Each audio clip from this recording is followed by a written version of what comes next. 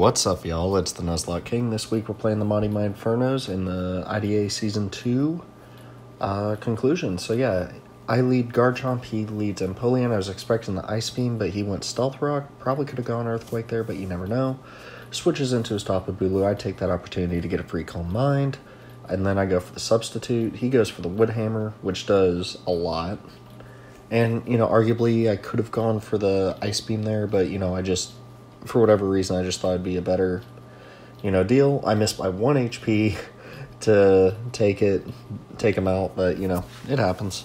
And so I go into my Garchomp here, and I was kind of expecting this to do a lot more, but it didn't.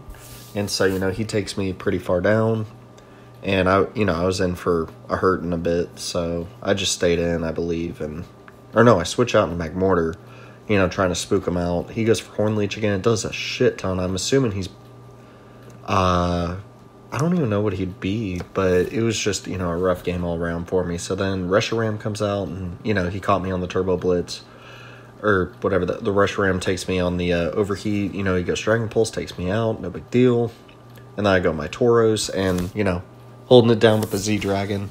Shout out to the season. It was, failure all around, going... freaking 3 and whatever, but it was a fun game. So I switch into Mimikyu expecting the fake out, and that's exactly what happened.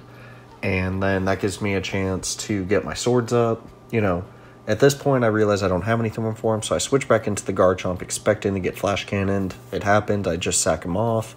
Then Manectra comes in, and I'm expecting him to switch out, and he does into Tapu Bulu. And yeah, it was just kind of rough. This Tapu Bulu was a lot more difficult than I expected. I used him in my draft zone league, and he did pretty well. So, I was expecting some shenanigans, and shenanigans were had by all. And so we're sitting here. He's got me leech seated, but I take him out with the flamethrower. So we're doing okay there.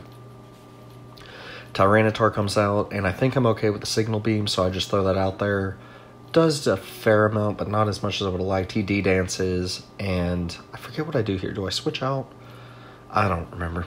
And so I go for another Signal Beam, just trying to get him confused, I believe, and he just keeps D-dancing, which is scary as hell, mind you.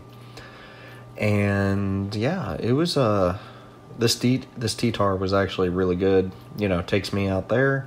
And so I'm down to 2 Pokemon. I realize I gotta do something, so I go for he's expecting the Swords Dance, but I went for the Play Rough here.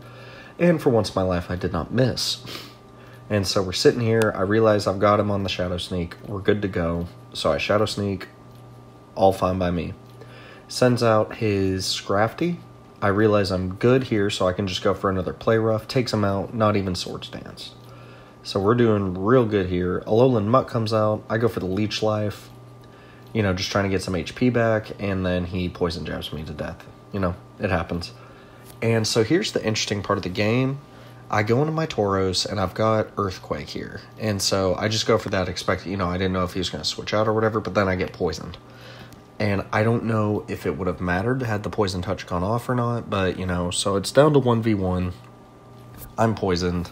I don't imagine it would have mattered, but, would have been nice to think about. But then he takes me out with a Scald. So shout out to the Mighty Monfernos. Great battle, and thank you for the great season, and all of you have a good one.